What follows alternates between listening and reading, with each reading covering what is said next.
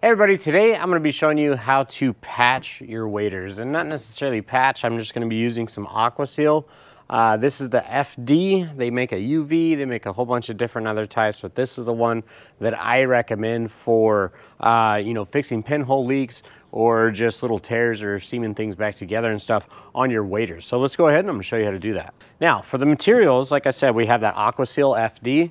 I've got some nitrile, you could have latex gloves, and then I have 91% isopropyl alcohol. Now, I recommend getting the highest alcohol content that you can. 91% is all that I could find.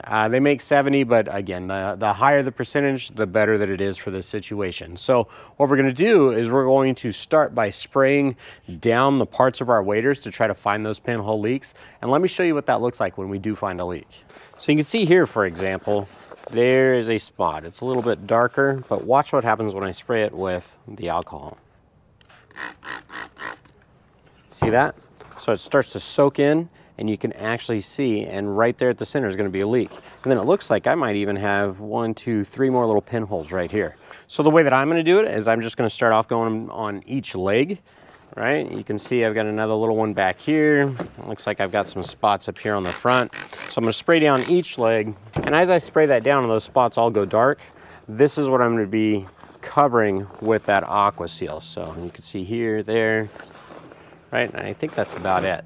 Now with our gloves on, I'm going to start by just taking this here, right, and as I get to each spot, I'm just going to smear that in the middle, just kind of cover that up right there. Right, and I'll do this on all the little spots that I see. You can see right there it starts to get a little sticky. You can spray some more rubbing alcohol on it, and that'll keep that from happening. See, it's a lot smoother there with the alcohol on there.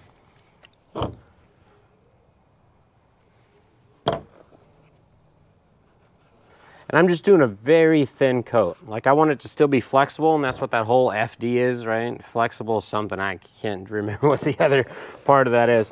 But once I get that, I've got one more here. And I'm just trying to keep everything free from touching on itself, right? And now I can set that side, kind of leave it elevated. I've got another one back here.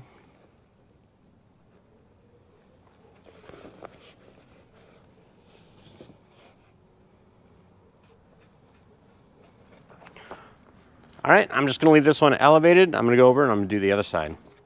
All right, so this side's just like everything else. Just start by spraying. Sorry, the sun isn't really in our benefit here as it was on the other side. But you really wanna give this a good soak.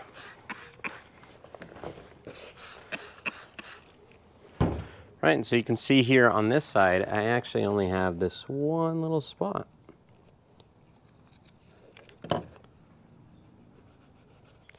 All right, now I'm spraying this section. You can see I got a pretty large tear here.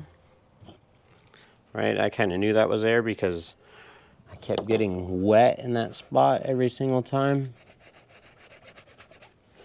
All right, got that one covered. There's another one right next to it. All right, and we just continue spraying.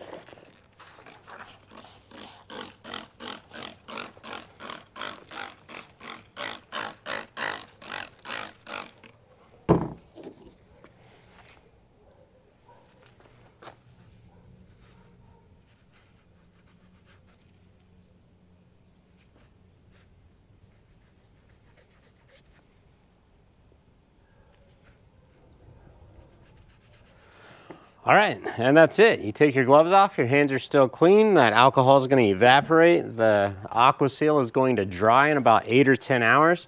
Just make sure you keep it in a nice dry place. I would say probably around 70 degrees is good if you can keep them in your house, hang them up in your house, but let all that stuff evaporate first. And this whole process should be done in a pretty well ventilated area because this stuff is strong. So I'm gonna go hang these up, let them dry, and hopefully in the morning, I'm good to go. Found it helpful, make sure you hit that like button.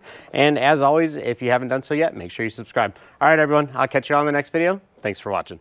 Oh, and once this is open, it does start to harden and cure. So if you want to prevent that or make this last as long as possible, keep this in a refrigerator. You can even keep it in your freezer. All right, there we are, all hung up. So those should sit there, they should dry. We got a nice little breeze going. It's not too bad out here. Now I could send these into Sims and Sims would repair these for free, but I don't always have the time to do that, right? Sometimes I'm fishing several days in a row, several weeks in a row, several months in a row, you name it, right? Who has time to send their waders in? Once I do buy a new pair of waders, I'll use these as my backups and then I can send those new pair of waders in without any issues. But for now, this is a quick, simple fix, and I hope it was what you were looking for.